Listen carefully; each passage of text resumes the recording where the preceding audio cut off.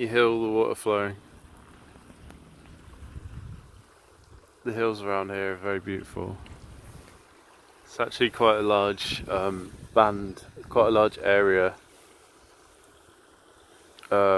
Maybe about 10 miles from around Winslow to North Marston it goes.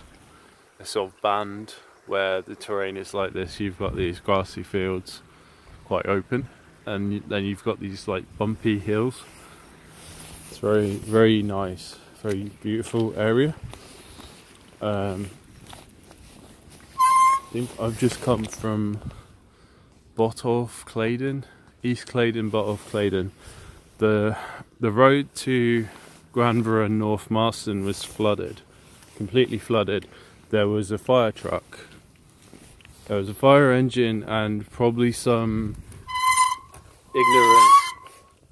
ignorant like urban person probably tried to drive through like a meter high floodwater in their like hatchback car or something, you know what I mean, and broke down.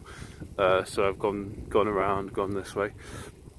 I've just seen that in the villages back there, they've got put up signs because the government wants to make a 2,100 acre large solar farm somewhere in this area. I don't even know where they'd find that much space because, as you can see, you've got these huge hills here.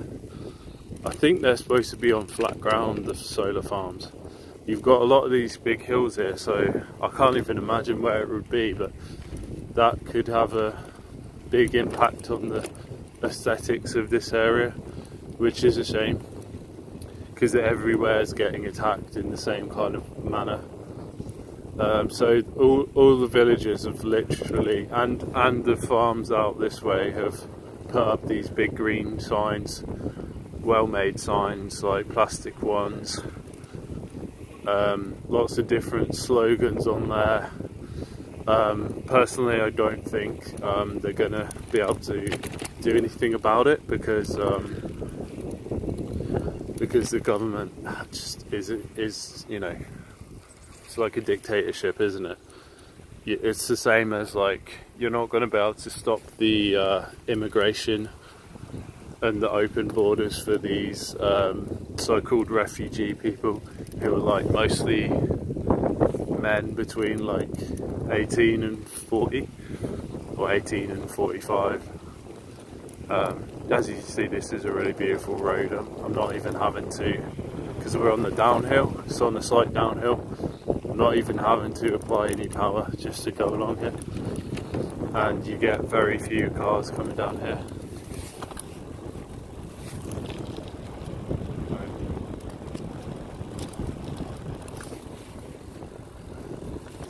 But at the end of this road, and then a few miles on, well, there's a lovely hilly road that goes up to Pitchcock and Oving, but that's been kind of wrecked by cars, like the amount of traffic.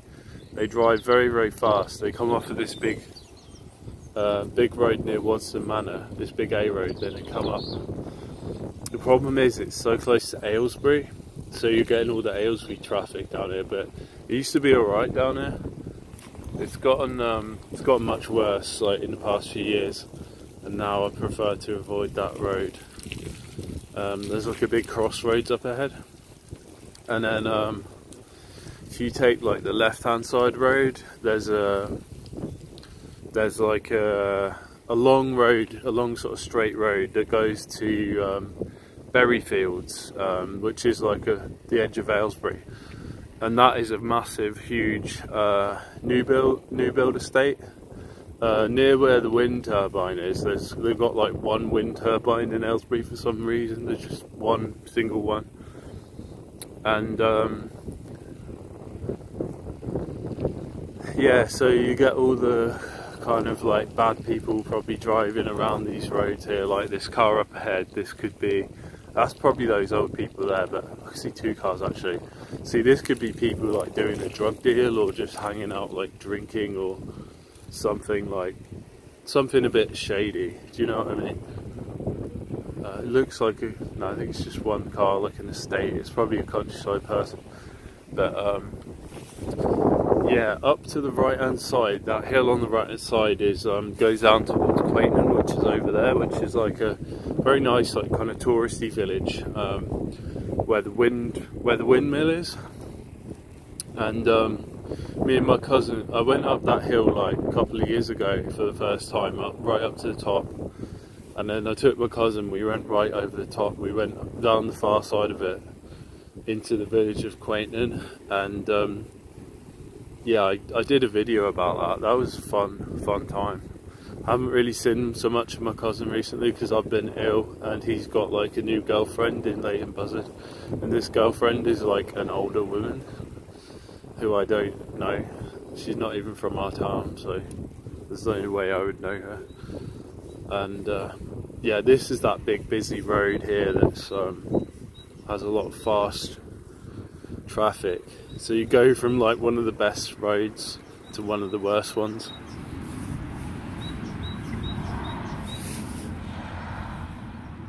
National Grid tearing up the whole country. All these like utility vans and construction workers, you just see them everywhere. They're just wrecking the place. If it's not them, it's the SUVs.